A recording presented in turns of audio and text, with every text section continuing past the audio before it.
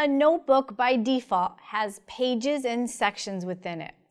I have this notebook that I created that has multiple sections and pages. However, I'm going to create a new one too, just so you can see what happens when you, I don't want to open that, I want to do a new. So I'm in my OneDrive and I'm just going to create a new one as well. And we'll just call this one Sales 2015. So even when you first create it, right from the beginning, you can see you have section and pages here. And what it's prompting you to do is to begin titling that page here. So I can maybe call this training. This is what I'm going to talk about here. I can add a new section or page by clicking these pluses. So I can click this plus to add a new page. And so maybe this page is called marketing. And then I could add a new section by clicking this plus here. And I can make a new section, and I can call it, I'm just going to call it Carlos. This is somebody that I'm working with, and he's going to work on this section. I could always right-click on anything to, whoops, let me go back up here. Let me try here. Let's see why that's not working. You could right-click. There we go, rename. I'm not sure why that one's not working, so we'll do it here.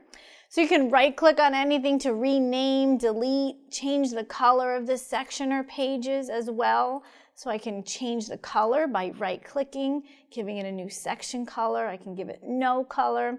People just like that to be able to sort of organize it. And maybe these two go together, so I'll make both of them red, and then maybe these two are related, so I can make both of those the same color as well. Maybe I'll make them both right-click and I can make them green for organization. So you can right-click and you can choose to rename. So I have this called Image Library. I'm going to right-click on it and say, maybe I just want to call it Images. Take off the library and I can rename it as well. Okay, remember you're always saving in the cloud, so sometimes you might have a little delay. You might see that sometimes while I'm working because it's saving it all the time. So sections here, pages here. Pages go within sections, and you'll get used to that pretty quickly once you start working with it. You can always add a new section or a new page. So I can add that new section and we'll call this one training. And now I have these pages. And you can see that sometimes you can just start typing over here. So I'll say maybe training meeting is set for Monday or whatever note I want to take. This is an untitled page because this is either here or here is where it wants me to title it. But sometimes, you know, people don't always title them. You want to make sure you try to do it. So maybe this section is about, this page is going to be about something else. And I can realize, oh, I didn't ever, you know, give it a title. So I can either type it up here. So maybe this is meeting notes. Or I could do it here by right-clicking. Oh, nope, you have to do it up there. You can't right-click on that one. You can right-click on these and choose rename. So you have to type it right there. And you'll see the date and time underneath, which is really useful so that if you're collaborating with other people and someone added a page and you think, well, what Monday they're talking about? When did they add this? Oh, they added this, you know, on August 8th.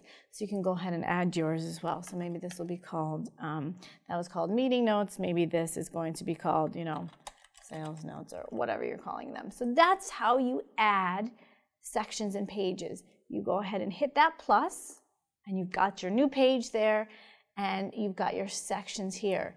You can also rearrange the order. So if I want curriculum samples to go down there, you can see I can click and drag. So when you click and start dragging, you can see a little preview there. I'm going to right-click and rename that because it looked like I have an extra M there. So there we go.